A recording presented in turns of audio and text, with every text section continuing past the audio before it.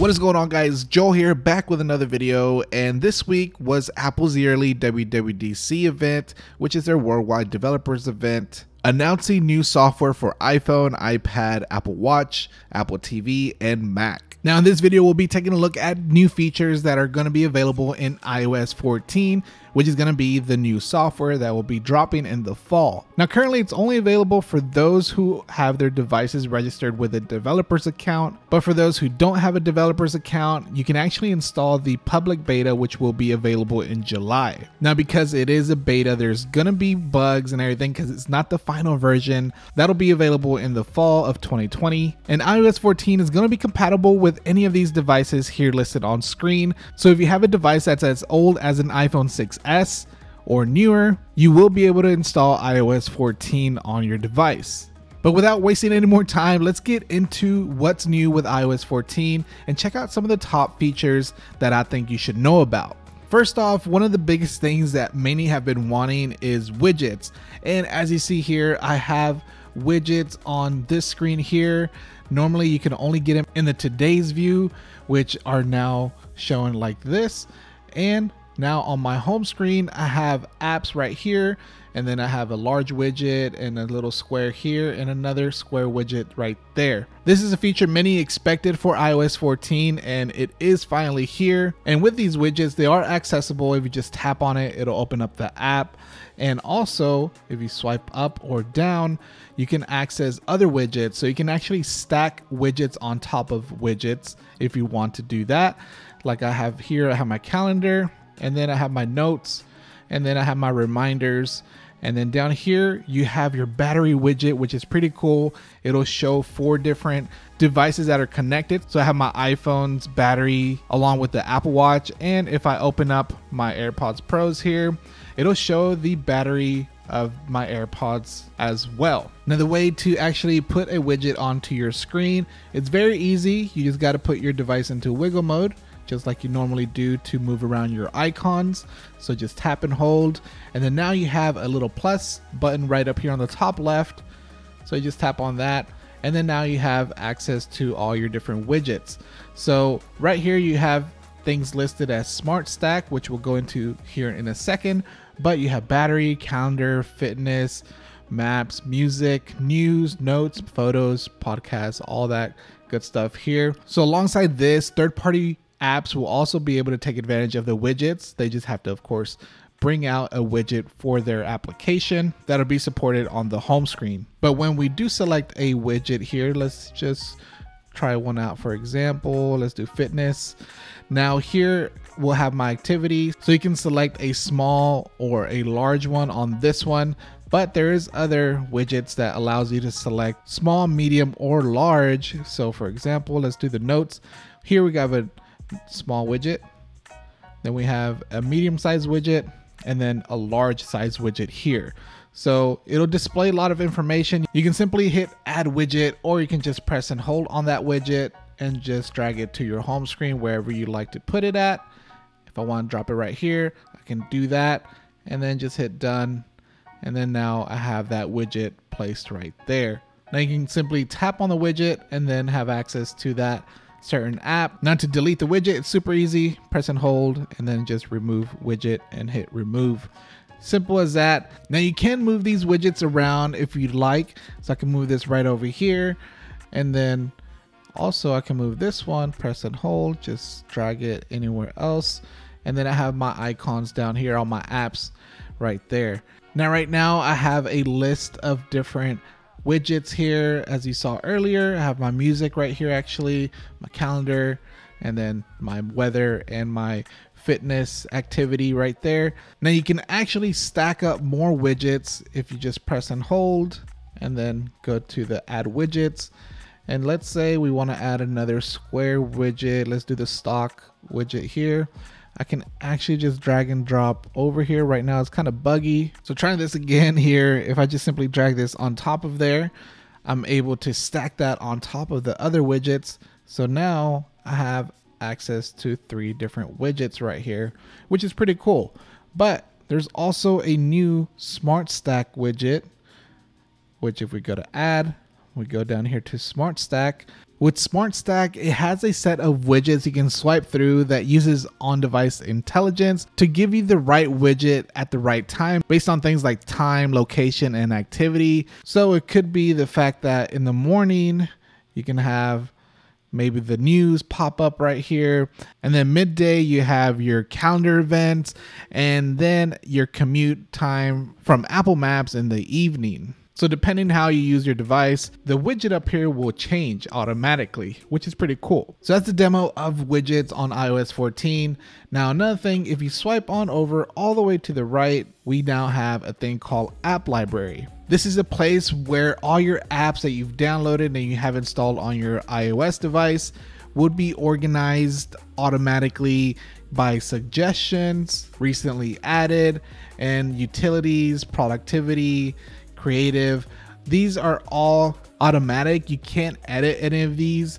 It'll just simply place those apps in those different sections. Now the apps will reorder depending on the usage, so it'll be sort of intelligent and try to give you the app that it thinks that you'll use from any of these categories. Now if you want to search for any app, you can easily tap on App Library on here on the top search bar, and then you'll have all your apps alphabetized right here. So you can look for that app and then just launch it if you like. Or you can do the traditional way, which is what I always did, was use the search tool and just swipe down. You can actually swipe down, for example, here on your home screen, and then search for that certain app. But this is just another way to view your apps and have them a little bit more organized, and it'll show you what apps you may be wanting to use depending how you use your device, location, time of day, and things like that. Now for those of you who maybe don't like to have your devices all scattered everywhere, I personally try to put them all in folders, but now there's a way to hide apps that you don't want to be shown on the home screen. It's as easy as pressing and holding, go into wiggle mode, and down here where you have the dots for the pages, you can actually swipe through them if you like. But one thing now is if you tap on there, now you have the ability to edit pages. So let's say I don't want this page here. I can unselect that, unselect this other page, and now all I have is these two pages once I hit done. And just like that, there's no more third or fourth page. When I swipe all the way to the right, I have my app library again. This stays on there, but the other pages go away. If you want to bring them back, just press and hold, and then you can tap down here again and then just select those pages again. But if you want to just have one home screen, you can move all these to that home screen and be done with it. So how I had it earlier, I can simply do this, move this around, and pretty much done, just like that. Now when I swipe over, I have my app library, but I just have one main screen, which is pretty cool. Less clutter and a little bit more organized. Now we also get a new compact user interface for phone calls, FaceTime calls, or even third-party calls. But when you receive a call, it'll now appear as a banner instead of taking your whole entire screen. So you can still be using your phone and not get interrupted because it just shows up on top like this. Now you can either swipe up on the banner to dismiss it or swipe down to access the full extended phone features and tap to answer. Now speaking about compact UI, there's now a new compact Siri. So Siri has got a slight little redesign and now doesn't take up your whole screen as well. You just see this little Siri icon at the very bottom. Now when you do use Siri, you ask it something, what's the tallest building in the US? It now shows up at the top, just like a notification, so it doesn't take up your whole screen. Now Apple does say this got improvements as well as far as information, but I still haven't used it much, but I do like the new compact Siri. Now if you love watching video on your device, or maybe you're taking a FaceTime video call, this feature you might enjoy because now with iOS 14, you have picture-in-picture for video. So this means you can be watching a video on your device and then start doing other stuff. So if you maybe need to write an email and watch your favorite show on Netflix, you can do that. So you can move this around wherever you like on the screen And if you want to kind of hide it away for a second, you can just swipe it over to the edge of the screen. And then you have this little tab right here that you can also drag up and down. When you're ready to start watching again, you can just drag it over, and then you have your video back up. You can also resize the video, whether you want to make it smaller or larger, by pinching in or out with your fingers. Now if you get a FaceTime call, it also even works for that too. So right here, let me go ahead and accept this call. So it also works for FaceTime video. I can simply swipe up, and then I have my FaceTime video right here while I do something else on my device, which is pretty cool. These are features Apple has been late in the game about, but I'm glad that it's finally on iOS, because other devices, other Android devices, have been having these features for the longest time. Now, some new additions to the Messages app is the fact that we can now pin conversations straight on top of messages. So if you simply swipe right on one of the threads, you now have this pin icon here. You can tap on that. It'll pin to the top, and that way you can easily get to those conversations. Now when you have your pinned conversations up top, you'll be able to get notified when someone is typing or they do a tap back. It'll show it right there on that icon. Now if you have a group pinned right up top, you can actually customize the icon. Now if you have a group chat going on, you can actually pin that as well. But now you'll be able to also add just an icon. But now you can add an icon to that group chat, and that way it'll just show as an icon. So here I can simply put, so here I have my sisters, for example, and then I just put the two dancing girls right there. And now it shows up as that icon right up here. Now you can pin up to 9 conversations right up top, and it'll cross sync to iPadOS and macOS. Now there's more improvements to the group messaging, because now you can actually do inline replies, which allows you to directly reply to a specific message in the group chat. Now you'll be able to view the replies in the full conversation, or you can view them in their own thread. Now you can also mention people in the group chat by simply typing in somebody's name, and then that person pops up. So when sending that message, it'll notify them that they just got mentioned in the group chat. But we also got improvements on Memojis. So now you have new hairstyles, new Memoji stickers, and also new headwear styles. And with this whole pandemic going on in the world, now your Memoji can actually have face covering. So you can have a face mask, customize it whatever color you want, but that's a thing now as well. Now another little tweak that has been added to iOS 14 is the fact that you can search through your emojis now. So when you tap on the bottom left for your emojis, instead of having to scroll through all your emojis, maybe you can't find one, you can now search right up top and type in whatever emoji you're looking for. So if we are looking for a truck or a car, you can just type in, for example, truck, and then these are the truck emojis. So it's a lot easier to find, and this is actually something that's been on Mac OS, and I'm glad they brought it to iOS now.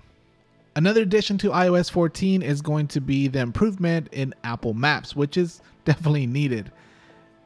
With Apple Maps, you now have routes for cyclists along bike lanes, bike paths, and bike-friendly roads, and you can even preview the elevation for your ride and check how busy a street is and set routes to avoid steep inclines or stairs. Now for those of you who have electric vehicles, it now can give you electric vehicle routing, which I think is pretty cool. With this feature, it'll allow you to plan a trip for your electric vehicle.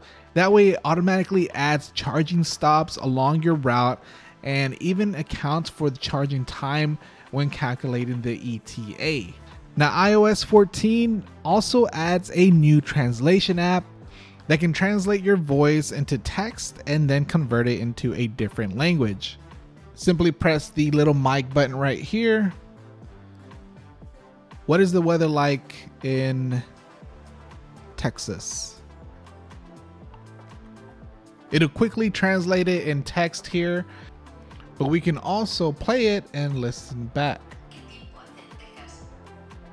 Now, if your native language is something else, then you can simply tap on this here and then select whatever language you speak. But these are the current languages that it can translate from. And down here at the bottom, you can download for offline use, so you won't have to have an internet connection to be able to use this app. Now on the other side, of course, that's when you select the other language you want to translate to, but you can also simply text it and then convert that into another language. Now, if this is something you say often, you can easily star it and that'll go into your favorites down here at the bottom right. So then you have all your recent translations and then your favorite translations up top. Now this app can also work in landscape and you can easily translate side by side. Just hit the voice button and then just have a conversation back and forth. This is going to be a very useful app for those who travel, or if you run into somebody that doesn't speak your language and y'all need to communicate somehow. But these are going to be some of the notable iOS 14 features that'll be dropping in the fall. But I want to know your thoughts. What's your favorite feature in iOS 14? Is it the new widgets that you can add to your home screens? Or is it the new features in messages where you can pin conversations or reply directly to somebody in a group conversation? Let me know your thoughts in the comments down below. But stay tuned for more videos because we'll be covering iPadOS as well, and also watchOS 7.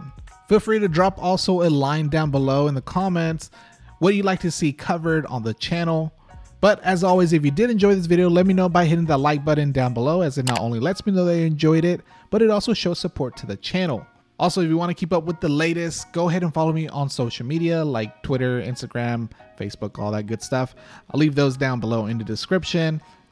And lastly, if you feel like being awesome, be sure to hit that subscribe button and hit that notification bell. That way you'll be notified every time I drop a new video.